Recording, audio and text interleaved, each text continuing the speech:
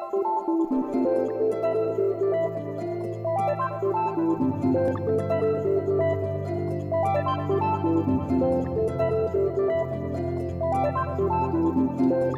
hedder Troells Toya. Jeg er uddannet skuespiller i 1988 fra en engelsk teaterskole, der lå her. Inden det var jeg rockmusiker. Og det er også sjovt faktisk, at jeg kom på teaterskolen, fordi jeg tænkte, det er sgu da fedt, så kan jeg lære lidt mere om at stå på scenen og ude med bandet. Og så kom jeg ind i første hug, og i løbet af den første uge vendte hele verden. Bare, fuck mand, det var jo det her. Så efter det så har jeg lavet helvedes masse forestillinger. Jeg har lavet Grease, Loven i bogen på fjernsyn, det var sådan et børneprogram på TV2. Jeg spillede med i Atlantis, Showboat, Skatteøen. Så jeg har lavet røv meget tegnefilm. Det kan jeg roligt sige. Jeg tror, jeg har lavet 200-300 serier og film. Også som instruktør.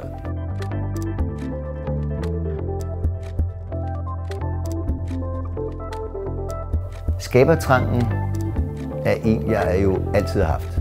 Jeg har, siden jeg var helt lille, der tegnede, malede jeg, så begyndte jeg at lave musik, så ville jeg være rockstjerne som 13-årig. Og kunne 3 akkorder begyndte at komponere, fordi det sjove er at skabe. Jeg opdagede behovet for sådan en skole her.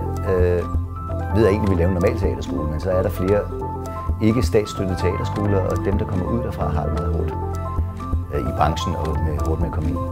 Så jeg tænkte, hvad mangler dem? Der mangler en forskole. Det har man i udlandet, det har man ikke i Danmark. Så en regulær forskole, en slags MGK, bare for teater. Vi startede med at bare lave en hjemmeside. Få ideen selvfølgelig, så havde jeg min storebror Henrik, er forretningsfører og er vant til forretningsverdenen. Det er jeg på ingen måde. Så gik vi sammen, fordi han sagde, okay, så gør vi det fandme. Så vi prøvede at få en bankkonto, det kunne vi ikke. På grund af krisen, der var bare lukket land, og jeg skylder penge i forvejen, så jeg kunne ikke engang åbne en bankkonto i en ny bank. Så begyndte vi at holde møder, der begyndte at komme folk, der sagde, at det ville de skulle gerne, begynde at melde sig til. Og så begyndte de langsomt at indbetale, og vi havde ikke noget sted at være. Vi var rundt i hele København og kiggede på 60 forskellige bygninger. Vi overtog lokalerne 1. juli, og der instruerede jeg samtidig en forestilling i Nordsjælland. Så vi havde 1 måned til at rive alt ned og bygge alt op, og vi havde ingen penge. Jo, det havde vi så, fordi de første elever havde indbetalt. Så da vi først havde det, kunne vi betale depositum, og så havde vi ingen penge igen.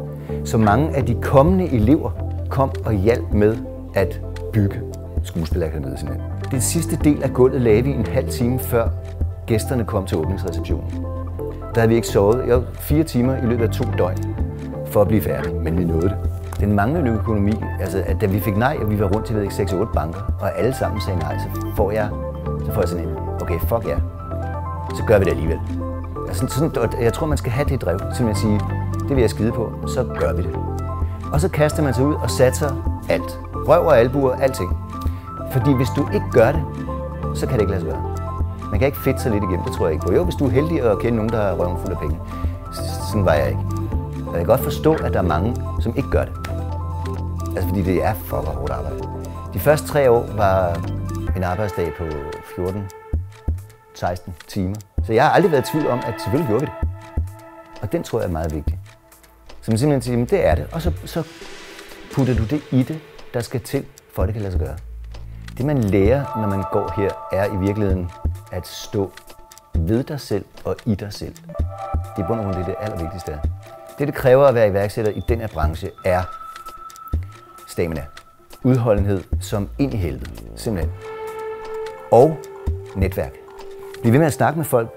Sørg for, at der kommer udveksling. Hvis du begynder at tvivle selv, så er der ingen, der tror på dig. Så du skal sætte virkelig røv og albuer. Sjæl, helt lortet, det er det her, og selvfølgelig virker det.